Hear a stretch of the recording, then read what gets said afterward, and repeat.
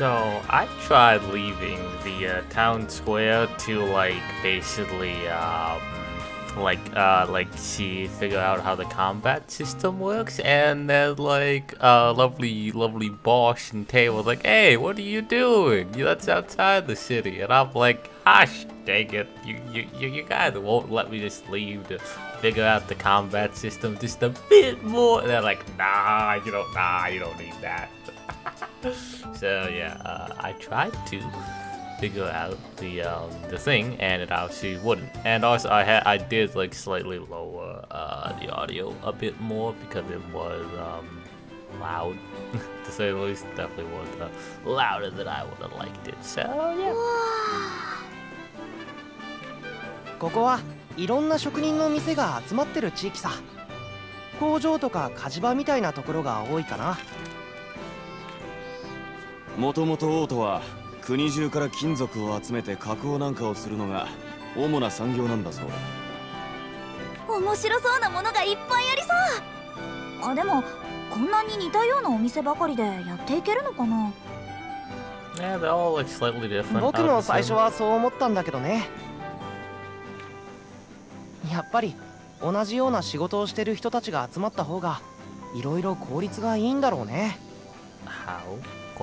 多少は商売敵になるかもしれないけど、それよりも協力した方がいいってことじゃない？俺たちの村と一緒だ。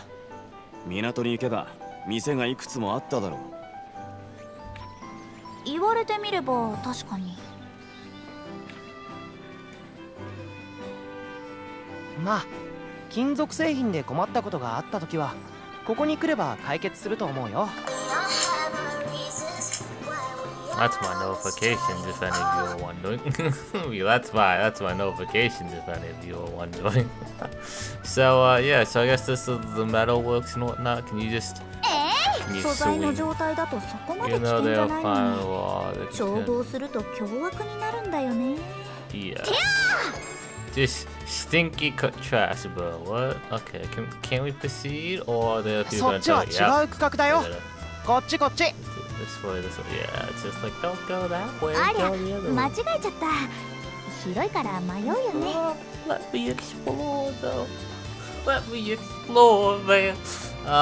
But yeah, no, I was definitely trying to get a better of how like the real-time combat worked, but I wasn't able to do that, which is very unfortunate. But that's just how that is. So yeah, I guess we gotta keep on going with the loveliness of doing whatever, if you know what I mean. But yeah, no, again, the game seems interesting enough. I have really no opinions really on it for right now. I shouldn't, you shouldn't. I mean, if you already have an opinion about this game, yeesh, that's very quick to say the least. But yeah, it seems like, you know, what, like story a bit of it, I don't know yet.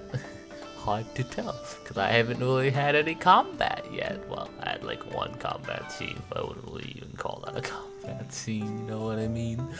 Yeah, let's see what this is all about. この辺りはこんな感じで農業区だね。見慣れた感じだろ。うん。他が都会なのに、ここに来たら急に島に戻ったような気分になったよ。Maybe this is right next to a city. なんというか、ほっとするような。まあ僕らからしたらこの辺りが一番慣れ親しんだ感じがする景色かもね。Wow, that Ryza. 全然人がいないね。街の方はいっぱいいたのに。あまりなり手がいないんだとよ。都会に住んでてわざわざ土にまみれたくないんだろう。食べ物だったら周辺の町からいくらでもやってくるから困らないしね。僕らの村の空間フルーツも売られてるのを見たよ。あまり数は多くないけどさ。そうなんだ。農作業したくないって理由も場所によっていろいろなんだな。お前のはただ単にめんどくさいってだけで理由にはなってないからな。まあそんなわけでこの辺りはこんな感じかな。Alright, so you've explored it. You make me leave now. I want じ to ゃ do あ my この後 combat. は学園区に行ってみようか。学園区？僕らが通ってる学園がある区域さ。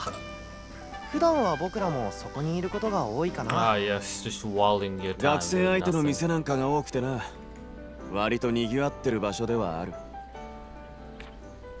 階段を上がって西にあるあの塔の先が学園区だよ。 Oh, nice. おいタオ、あの店に行かねえか。そうだね。僕らについてきてよ。Are you actually gonna follow them, or am I gonna have to walk around? Which one is it gonna be, eh, boys? 二人ともなんだかすっかり仲良くなっちゃって。 Were they not before? Were they not before? Question mark. Hello there.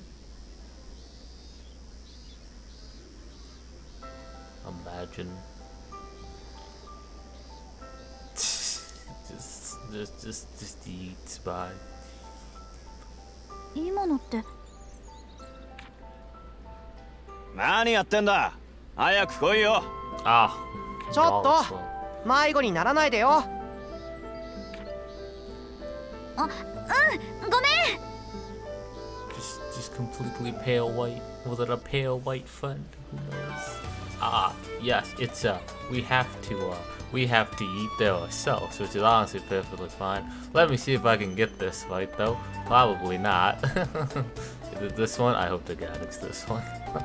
it looks like this is the right path, you know what I mean? Oh my god, this is gonna be すごい。こんなところがあったんだ。 might be a bit of a pain trying to figure out this town / landscape, but it's fine. I'll probably get used to it sooner or later. But yeah.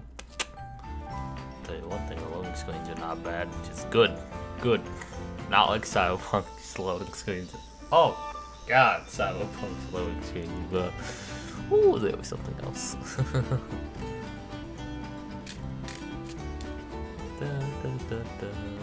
これ全部学園なの？まさか。ただ大抵は学園に関係してたりするね。学生が住んでる家だったり、学生相手の店だったり。学園があるから成り立っている地域ではあるはあ、何から何まで規模がでかいな。島じゃ学び屋一つだけだったし。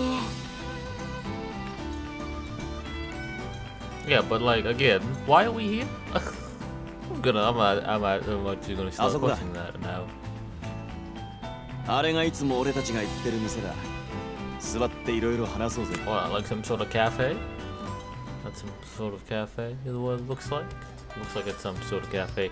Reuniting and new encounters. Ah, have a nice good old nice glass of water with your things. You know, a nice glass of water and whatnot. Then you can all die inside. I would have been there a long time ago, but whatever. Oh, look at this. Oh, I have some nice good old tea. それにしても二人ともすっかりこっちの人みたいで驚いたよ。そうか？俺は何も変わったつもりはないがな。タオも俺から見たら見た目以外は何も変わってないな。ライザだってこっちにいたら同じように思われるかもね。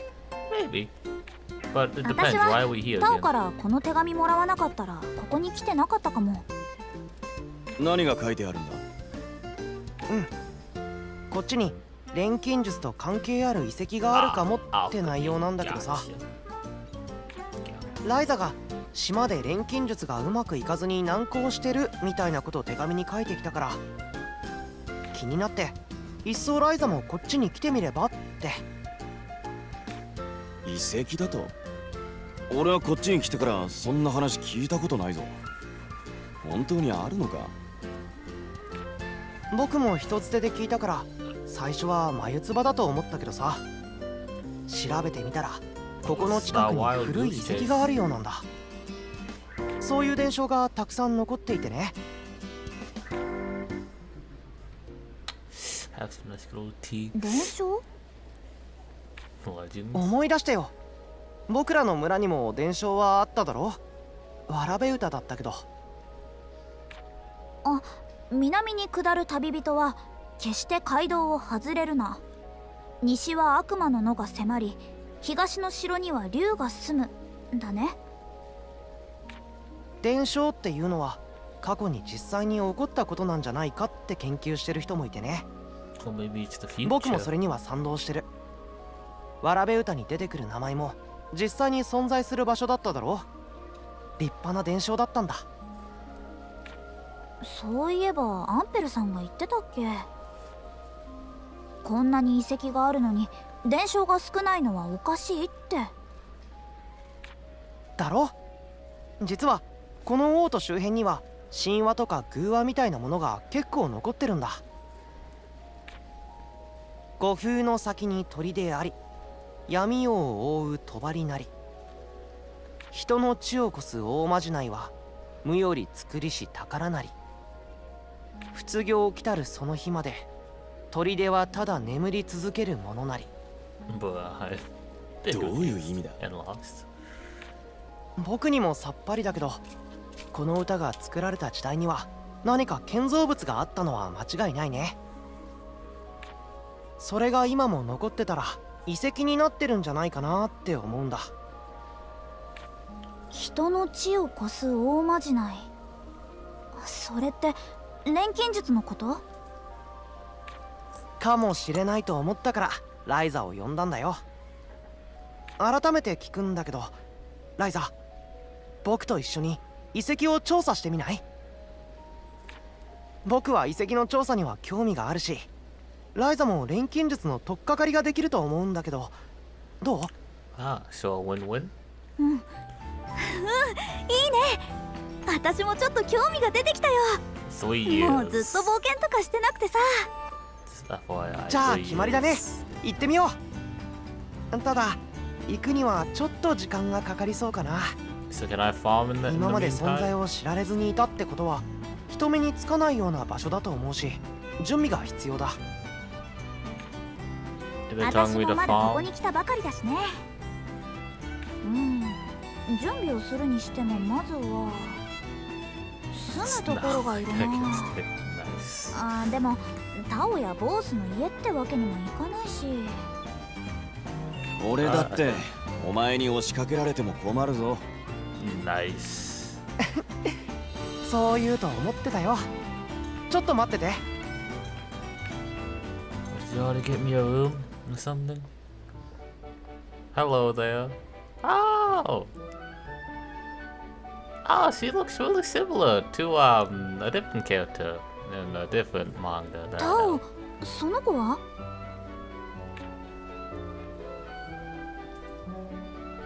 ？Don't start with an M. はじめまして。Okay, doesn't. パトリツィア・アーベルハイムです。パティ？パティと呼んでもらえれば結構です。That's cute. That's cute. Call me Pata. Pati? Pata. Pati. 私はライザリン・シュタウト。ライザって呼んでね。Patty. I'm just gonna say Patty. パティは僕が家庭教師をしてる生徒でね、この辺りを仕切ってる家の娘さんなんだ。Which kid? Which kid? そうだったんだ。まさかタオがこんな可愛い子連れてくるとは思わなかったからびっくりした。ライザの中で僕はどんなイメージになってるのさ。ほら、いつも本とにらめっこしてたからさ。それは否定しないけどね。で、ライザの住む場所なんだけど、タオさんから事前に話は聞いてます。部屋を一つ用意しております。Why thank you? タオ、一体どういうこと？ I'm not a student though, right? オートに来たばかりなのにいきなり部屋を探すなんて無茶な話だからさ。True. 一応長居することもできるような部屋をパティに探してもらったんだ。Long term. How long am I staying ただ here? 内装が少々古いですけど、空いているのがそこくらいしかなくて。We're just investigating rooms, aren't we? どんな部屋なんだろう。早く見てみたいな。案内します。中央区にあるので場所はいいんですけどね。But what? What's the but about? こちらです。ついてきてください。Yeet. Ah, yes. Oh, you can talk to these people. Wow. Can you actually? Wow, you can actually talk. You're so cute. Let's go. Buh. I'm not drunk yet. Buh. Oh, wow. It's like the first thing. And I don't have a map. Oof, my favorite. Yay. I gotta figure out and walk around this place. Oh, well. It's fine. Where do you want me to go, Gabe? Huh? What's the location at? They said follow me over here, but like there isn't anything, you know what I mean? Like the only place I can go is like outside, you know what I mean? Alright, time to go outside then. Oh wow, there was like no loading screen for that. Oh, gee, that's, I'm too used to loading screens. That's a bit pitiful and sad. I'm a bit too used to loading screens because I had to do it because I was playing Cyberpunk. It's just like literally loading screens for like every single dang time. It was, you know, a bit annoying. But you know, that's again, we're not talking about that game right now. We're talking about this lovely game, which I will definitely butcher, and I will cut the name short as well. But it's like in the top. Is it like the top? この建物ですね。この中の一室になります。One of them in this building. Ah, yes. I'd be so blind. Just tell me which one. Oh my god. Oh, that's so nice, dude. That's so nice, dude. That's so nice. Oh, this is actually not a bad. What? It's bigger than my apartment.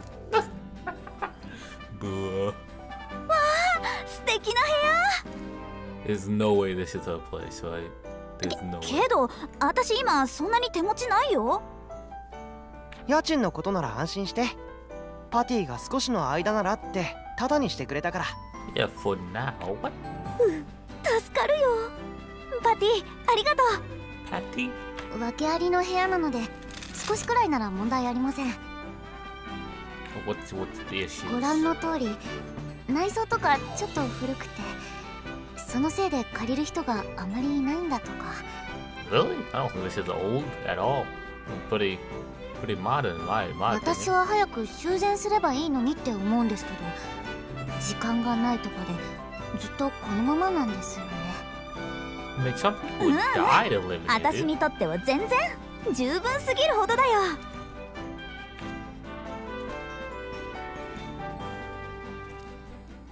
There's a huge. Why is there a huge cauldron? あれってなんで大鍋があるの？ Why is there a huge cauldron? 学園の調理場にあった古い大鍋だよ。僕がもらってきて運んでおいたんだ。さすがタオ、よくわかってるね。だってライザには絶対に必要なものだろ。仕事道具なんだからさ。Too bad you can't carry it around with you. Oh, what is she said? こんな大きな鍋、何に使うんですか？ Alchemy? それはね、錬金術に使うんだよ。私、錬金術師なんだ。She's like pondering her head. これは一度やってみせた方が早いかもね。俺も見てみたいもんだ。お前らから錬金術の話こそ聞いてるが、実際に見たことはない。ライザ、早速この釜で何か調合してみせてよ。Oh wow, that's a subtle nod to tell us how to use that. と言いたいところだけど。No. 調合しようにも肝心の材料がないんだよね。まさかいきなり調合するとは思ってなかったからさ。ああ、そうか。それなら材料を取りに行けばいいんじゃない？ Can I go out? それはいいんだけど、ここって材料を取れそうなところなんてあるの？めちゃくちゃ都会じゃん。街中はね、街の外に出てしまえば空間島の周辺とさほど変わらないところも多いよ。確かにここに来るまでにも材料になりそうなものはあったな。じゃあ街道に行って採取してみようかな。それなら僕もついていくよ。街道なら迷うような場所はないけど、念のためにね。ありがとう。ボスは？ボス？行きたくないとまでは言わないが、俺も暇じゃないんでな。悪いがやめておく。お前らが戻ってくる頃にまた来るさ。You have to stay in your apartment. What about Patty? Why you タオさ founding? んが行くなら私も行くわ。Why are you founding? あ、いや、あ、いや。魔物と遭遇する可能性もあるから、パティは待ってて。でももし君が怪我でもしたら、僕にパティの家庭教師を任せてくれたボルカーさんにも顔向けできなくなるよ。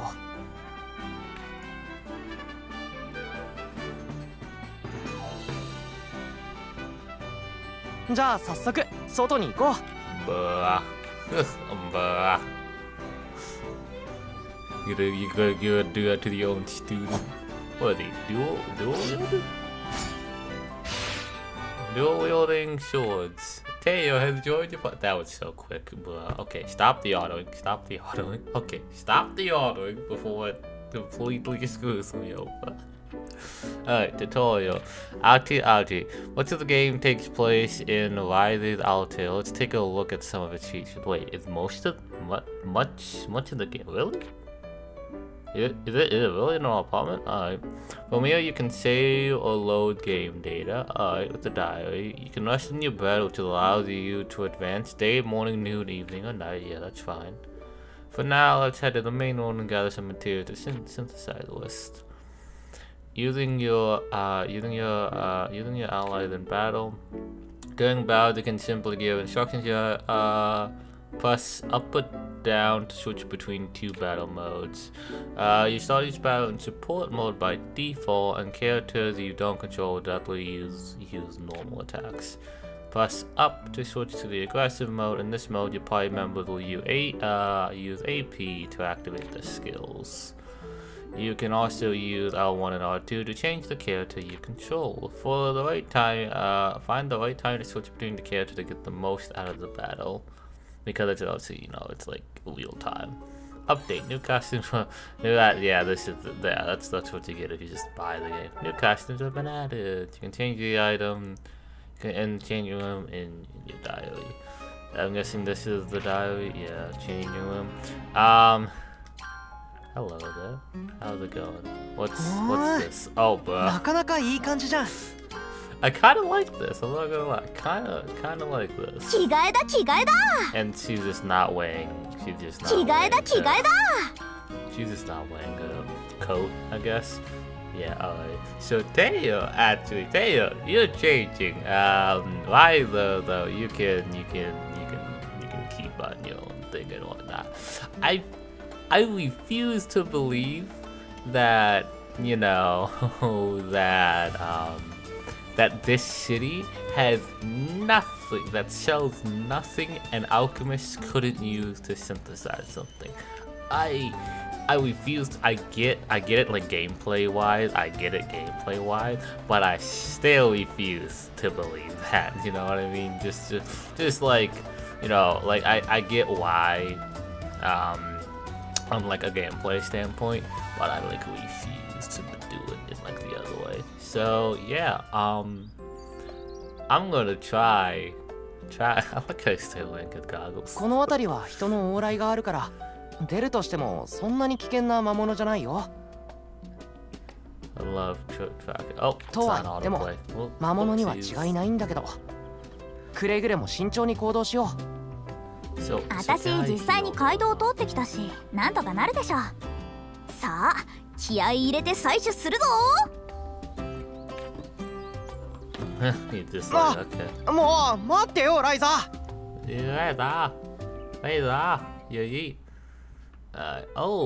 Yeah. Oh, no. I hate all that. Why do you autoplay tutorials, bruh?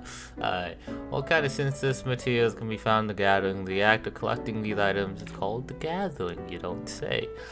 Some items can be simply picked up with X, but others you'll be required to use a different tool with Circle, aka my staff. If you spot something shining, press X or Y or X or Y, X or square to gather it. They are also gathering ranks that indicate how skilled you are on a certain thing. When the gathering rank increases, you'll be able to gather different materials from the same gathering point. Gathering ranks will increase depending on the efficiency tools and Ryza's skills. Gather more material and aim to upgrade your rank. Tutorial: the key to gathering material.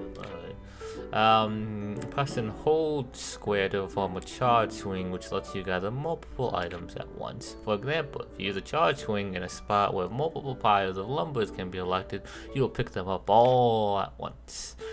Alchemy doesn't invoke picking up flowers and fruits, so the materials can only be gathered from monsters. If you can't find what you're looking for, try searching for new areas or monsters. So yeah, okay. So it seems like this game. So yeah,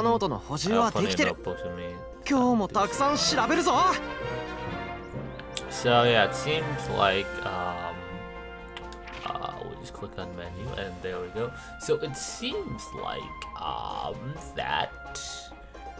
it seemed like this game is a bit more focused on alchemy, which or like synthesizing, which I am fine with. Honestly, I don't mind it. Probably just a different form of like grinding and whatnot. I probably won't mind it.